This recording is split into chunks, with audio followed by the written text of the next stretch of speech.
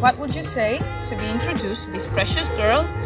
She's gorgeous, she's still very thin, unfortunately, and she came to us from the streets.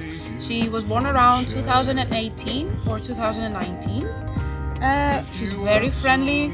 She's actually afraid of cats. It's very cute to see.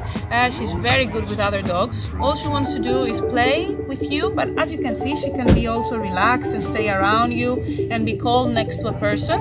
So if someone has the will to train her, she would be fantastic for any home. And also she would make the house look so beautiful with her cute face. So what do you say to give her a chance? We can be just who we wanna be, as the message lifts us higher and higher. Some avenues aligned with heartache,